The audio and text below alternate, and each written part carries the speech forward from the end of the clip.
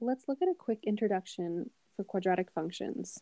A quadratic function can be written in the form ax squared plus bx plus c, where a, b, and c are real numbers we call coefficients.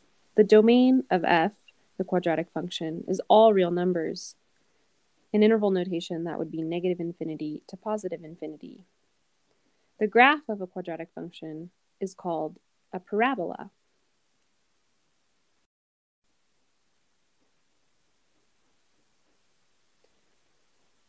Parabolas can take on two orientations. They can be opening up, a happy face, or opening down, a sad face. When the leading coefficient a of a parabola is positive, so greater than 0, we have a happy parabola. When the leading coefficient is negative, less than 0, the parabola opens downward. It is a sad parabola. A, remember, is the coefficient on the second degree term up here. At the bottom of the happy parabola and the top of the sad parabola, we have the vertex. It is either the lowest point, the minimum of the graph, or the highest point, the maximum of the graph. The line that goes through the vertex is known as the axis of symmetry. The distance from the axis of symmetry to any point on the parabola is symmetric about the axis of symmetry.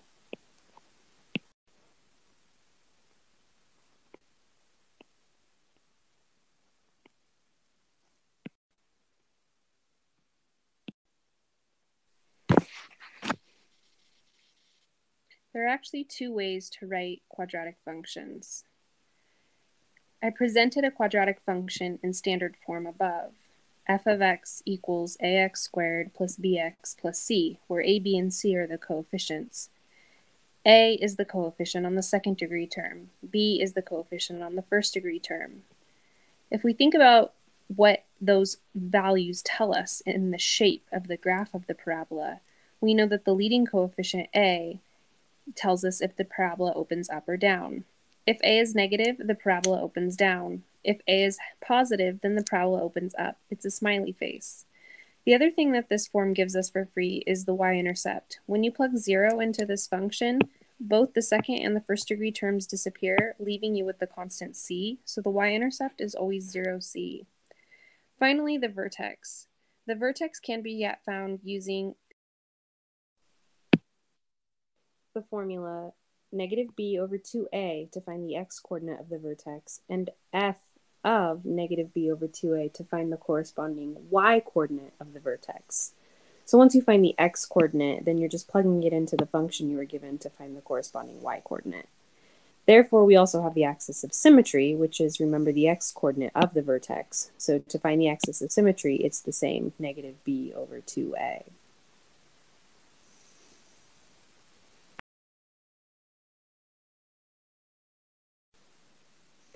Let's look at an example of a function in standard form, negative 2x squared plus 6x plus 2.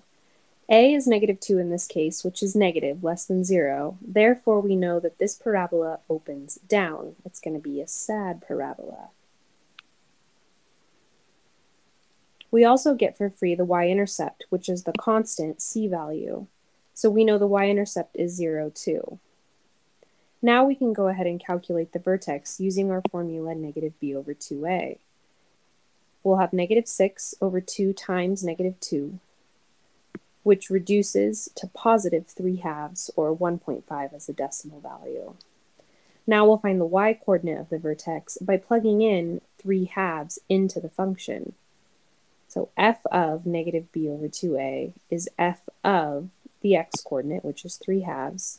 And so when I plug 3/2 in for this x, and simplify, I end up getting 13/2, which is 6.5. So now we have the vertex. It's the point 1.5, 6.5.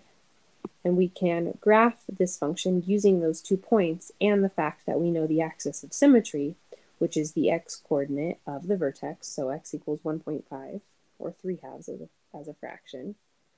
And so graphing those 2 points, the vertex at 1.5, 6.5, and the y-intercept at 0, 2, we'll go ahead and draw the axis of symmetry so that we can find a symmetric point to our y-intercept of 0, 2. 1.5 units on the other side of the axis of symmetry gives us the point 3, 2. We know that this parabola opens downward, and so then we can continue that downward pattern through those 2 symmetric points we found using the axis of symmetry. So we've graphed a parabola in standard form. Let's go on to the other way that a quadratic function could be written. I'll go ahead and call it general form. This comes from our transformations from chapter 3. So our parent function here is x and it's being squared. So what is a, h, and k doing? Well, similarly here, a is the stretch compression factor, and so if it's positive, the parabola is going to open up, and if a is negative, it's going to open down, which was the same in standard form. The vertex, though, is much easier to find because it's just the horizontal and vertical shift components, h and k. So hk becomes the vertex, and a lot of times instead of calling this general form, people will actually call it hk form. And then we get the axis of symmetry, since we know the x-coordinate of the vertex. The axis of symmetry is the vertical line, x equals h.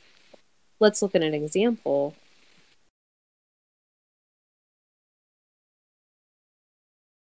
So here we have a function in general form, 3 times x minus 2 squared plus 1. We can see that a is greater than 0, so we know this parabola opens up. It's a happy parabola. And we can also see that h is 2 and k is 1, which makes the vertex 2, 1. Therefore, the axis of symmetry, x equals 2, the vertical line at an x value of 2.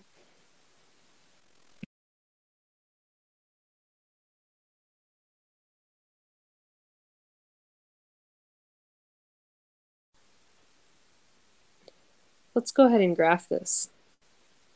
So we can plot the vertex 2, 1, and we know it opens up, but we don't really have any other information to go off of how wide to make this parabola. Is it really skinny or is it really wide? So we need another point, and the y-intercept is usually a good point to find.